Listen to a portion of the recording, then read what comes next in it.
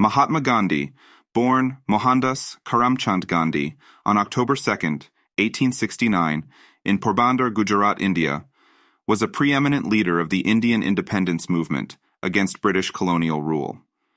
He is revered as the father of the nation in India and is internationally recognized for his philosophy of nonviolent resistance, which he called satyagraha. Gandhi's early life was marked by a strong sense of justice and a desire to bring about social change. After completing his education in law in London, he returned to India and began his career as a lawyer. However, he soon became disillusioned with the legal profession and began advocating for the rights of Indians in South Africa, where he spent over 2 decades fighting against racial discrimination. In South Africa, Gandhi developed his principles of satyagraha, or truth force, as a means of nonviolent protest. He believed that through nonviolent resistance, individuals could confront injustice and tyranny, ultimately leading to their transformation.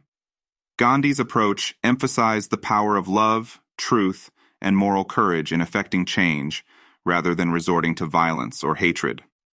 In 1915, Gandhi returned to India and became actively involved in the country's struggle for independence from British rule. He quickly emerged as a prominent leader, advocating for the rights of peasants, workers, and marginalized communities.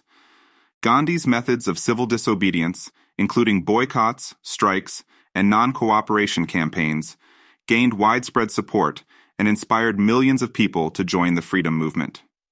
One of the most significant events in Gandhi's leadership was the Salt March in 1930. In protest against the British salt monopoly, he led a march of thousands of Indians to the Arabian Sea, where they defied the salt laws by producing salt from seawater. This symbolic act of defiance galvanized the nation and drew international attention to the cause of Indian independence. Throughout his life, Gandhi sought to embody the principles he advocated. He lived a simple, ascetic lifestyle and championed self-discipline, vegetarianism, and communal harmony. His personal choices were deeply rooted in his belief in nonviolence and his commitment to promoting social justice and equality.